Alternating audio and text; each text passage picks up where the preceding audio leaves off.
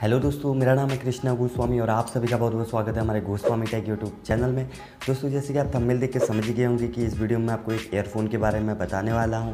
जी हाँ दोस्तों, जो कि आप देख सकते हैं मेरे हाथ पे अभी ये ईयरफोन पड़ा है जो कि एक फिलिप्स का है।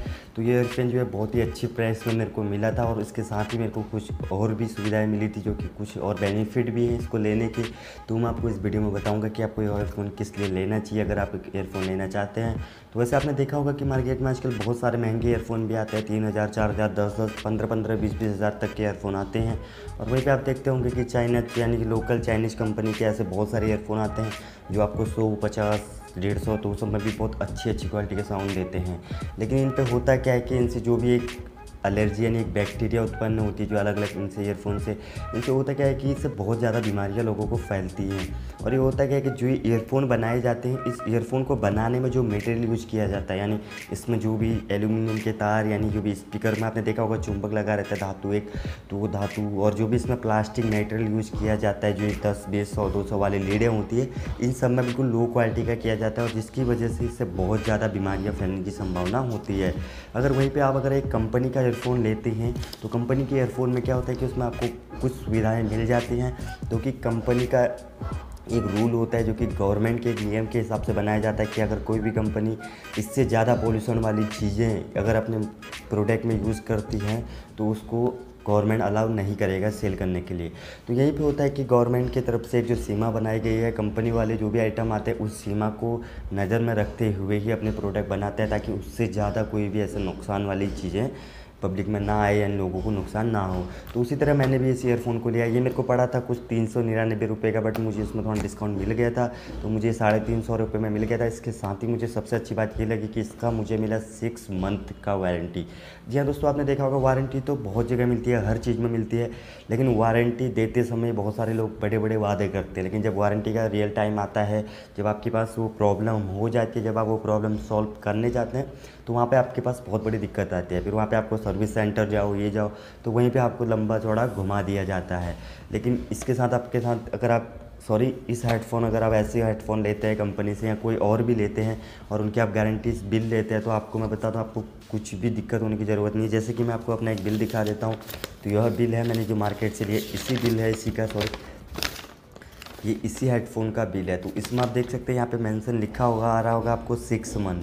तो ये देखिए यहाँ पे इसमें 6 मंथ का इन्हें वारंटी दे रखी है। और सेलर से मैंने डायरेक्टली बात की थी कि 6 मंथ की वारंटी, यानी कि आप इसको मेरे को रिप्लेस करके दोगे या रिपेयर करके दोगे या एक्सचेंज। तो सेलर ने मेरे को बताया था डायरेक्टली कि आप अपना ये स्लिप लेके आइए, जो भी पर्चा हम आपको देते हैं, तो इस पर्चे को ले जाने के बाद हम डायरेक्टली वहाँ से दूसरा ईयरफोन लेके आ सकते हैं अगर 6 मंथ के अंदर कुछ भी दिक्कत आती है। अगर ऐसा नहीं है कि हम अपने ईयरफोन को तोड़ दे ताड़ दे और उसके बाद वहाँ से एक्सचेंज कराए, बट इसमें आपका कोई भी एक्सचेंज नहीं मिलेगा। अगर आपके ईयरफोन में ऑटोमेटिकली कोई भी दिक्कत आती है, वर्किंग में दिक्कत आती है, हिलता है, तो आप इस बिल को और ईयरफोन को ले जाइए, वहाँ से आप डायरेक्टली आपको दूसरा ईयरफोन मिल जाएगा। तो एक बार मैं आपको अपना ईयरफोन का डब्बा ओपन करके दिखा देता हूँ, उसके अंदर क्या क्या एसेसरीज़ आई हैं। तो चलिए स्टार्ट करते हैं। तो जैसे कि देखिए बॉक्स, तो ये बॉक्स को मैं सबसे पहले ओपन कर लेता हूँ। तो ये रहा मेरा ईयरफोन का बॉक्स। तो ये तो रहा बॉक्स, ये बॉक्स मैंने कर दिया साइड। और इसी के साथ हमें ईयरफोन मिल जाता है कुछ इस तरह से, आप देख सकते हैं इसमें। तो आप ये देखिए, और यहाँ पे मैं सबसे पहले ईयरफोन को निकाल देता हूँ, कर देता हूँ उसको मैं रिमूव। तो ये हमारा हो गया ईयरफोन रिमूव। और इसके साथ हमें यहाँ पे आप देखिए मिल जाते हैं हमारे ईयर के लिए, जो कि कई बार होता है क्या कि कान किसी के छोटे साइज़ के होते हैं, यानी बच्चे जैसे होते हैं, बच्चों के छोटे साइज़, कोई मीडियम, तो यंग हो गया हो तो उनको मीडियम आ जाता है, और तो कोई बड़े होते हैं तो उनको लार्ज। तो इसमें अलग अलग तरह के 2 साइज़ के और दे रखे हैं। तो ऑलरेडी मैंने यूज़ करके देखा, इसमें जो 2 लगे पड़े हैं ये मीडियम साइज़ के, और ये 2 जो इसमें एक छोटे और एक बड़े साइज़ के हैं। तो ये आपको एक बहुत ही अच्छा मिल जाता है इसके साथ। और उसी के साथ आपको एक ये मिल जाता है इसमें मेनू। तो इस मेनू में आपको इसको यूज़ करने के जितने भी तरीके हैं वो बताए गए हैं, और बाकी इसमें पीछे से आपका वारंटी का भी इसी में पीछे मेंशन है। तो आप इसमें देख सकते हैं कि इस ईयरफोन से आप अपने फ़ोन को क्या क्या कंट्रोल कर पाओगे। तो मैं इसमें आपको दिखा देता हूँ। अगर इसमें जो भी ये वॉल्यूम बटन है, तो आप जैसे कि ये देख सकते हैं, आपको यहाँ पे दिख रहा होगा ये वॉल्यूम बटन है। अगर आप इस वॉल्यूम बटन को सिंगल एक बार प्रेस करते हो तो आप इसमें म्यूजिक प्ले कर सकते हो। अगर 2 बार प्लस यानी कि 2 बार इसको आप दबाते हो तो आपका सॉन्ग नेक्स्ट वाला चलेगा।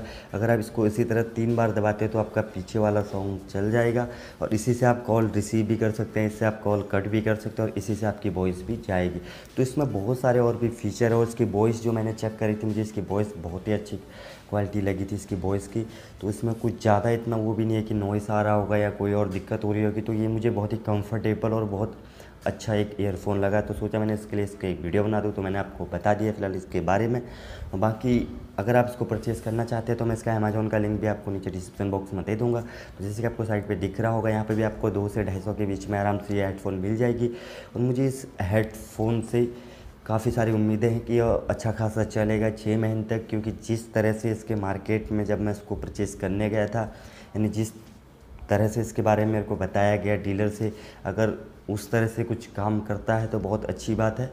तो हम आगे मैं आपको बताते रहूँगा। अगर 6 महीने से पहले इस लीड के साथ मेरी कोई भी दिक्कत आती है, या क्रैक होता है, टूट जाता है, या ऑटोमेटिकली कोई वर्किंग में प्रॉब्लम आती है, तो मैं आपको इसको एक्सचेंज करके दिखाऊंगा और आपको बता भी दूंगा जब भी अगर इसमें कोई दिक्कत आएगी 6 महीने के अंडर में, जब इसको एक्सचेंज करना होगा तो मैं आपको इसके बारे में इन्फॉर्म कर दूँगा। तो फिलहाल इस वीडियो में इतना ही था। तो फिलहाल मिलता हूँ आपको अपनी अगली वीडियो में, तब तक के लिए ओके बाय, जय हिंद।